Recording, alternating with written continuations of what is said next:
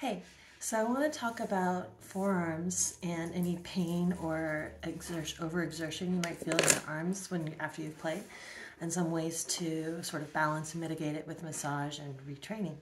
So one thing to know is just that with violin, we're using so many more small muscles than you do with just about any other activity. So it's really important to take care of them. Okay, so what we're going to start with is just noticing where you're tight. So you can take one hand, keep the other one loose, and just sort of rub along both the top and the inside of your hand. I like to sort of push and go up a little along the bones like this, just gently.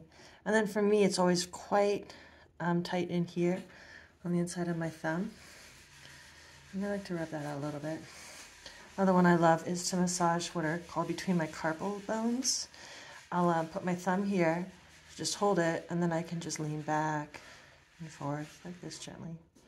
Move up a little bit, back and forth. You might feel a nice little, you should feel a gentle massage. It shouldn't be like hammering. Okay, ooh, that's a good one for me. Just leaning back, keeping my fingers as loose as I can. And you would do that on both sides. The other thing I love to do is to hold my forearm like this, like pull it in from one side, and then practice turning my hand from flat to 90 degrees thumbs up. And what I'm trying to do here is massage the top muscle of my forearm. I'll go back and forth maybe 5 times usually, and then I inch down my hand. That can give me a nice stretch. I feel it along here sometimes. Those muscles, little muscles. Do like this. You can also do on the ground, put your arm flat on the ground, and you can get your other elbow in there and massage along the forearm, the top of the forearm. Okay, so you do that with both sides. And then the thing I'm experimenting with now is how to pronate my bow arm without involving the upper arm or the shoulder, because that can sort of, you can drop your shoulder and you can get your wrist involved and you have all sorts of funky pain up in and through here. So first things first, hold your bicep inside here and your arm like along your side like this. And what you're going to practice doing is rotating your hand from flat to thumbs up without moving your upper arm or your shoulder.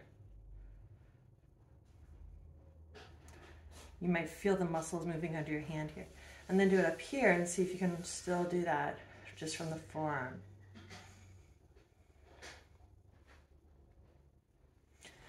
Then grab your bow. And this is complete news to me. When you make your bow hold, first of all, really light in the thumb and the pointer. Hold your bow with the other hand. And what you're gonna go for is feeling the weight in the pinky. So my traditional bow hold's like that, which is almost on the outside of the pinky, and my pinky's not working at all. I'm just telling it to stay on the bow. If you see flyaway pinkies, that's what they're doing. So what we're gonna do is actually, first of all, make sure you're not doing any weird pronation with your shoulder. Check in with your bow hand, no weight in the pointer. And can you lean your pinky on your ring finger, your 4 on your 3?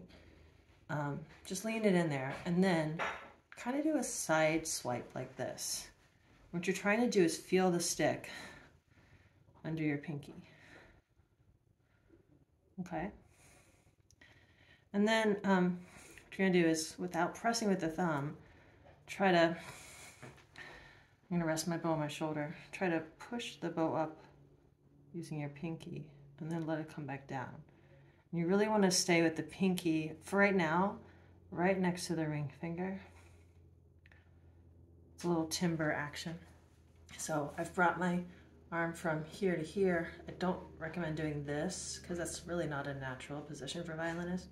Do more like this. Go upper arms here, still, lift, and drop, using the inside of the pinky. The thumb will feel it only in that it's the pivot point, but the pointer really has no say in what's happening. Okay?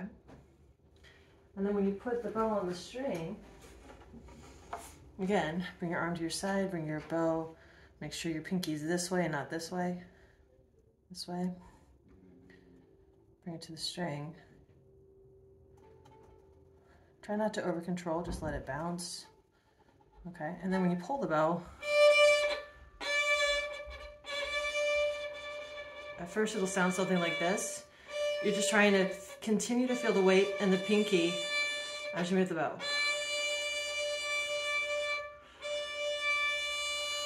And that's the first sort of stage of it. And then we'll figure out how to create more powerful sound there. But in the meantime, this is a great way to practice quiet passages or scales or anything slow because you can really kind of feel the weight in the pinky and not so much in these dictators, the pointer and the thumb. And I hope that helps. A final note, ice is your friend. If your hand or forearm are hurting after you practice, use ice to reduce inflammation. Advil is also a lovely ibuprofen. Before I play, if I have time, I'll put a heating pad on my arm or on my neck to sort of soften my shoulder muscles here so that I can warm them up before I play. That's kind of my regime. I hope this helps.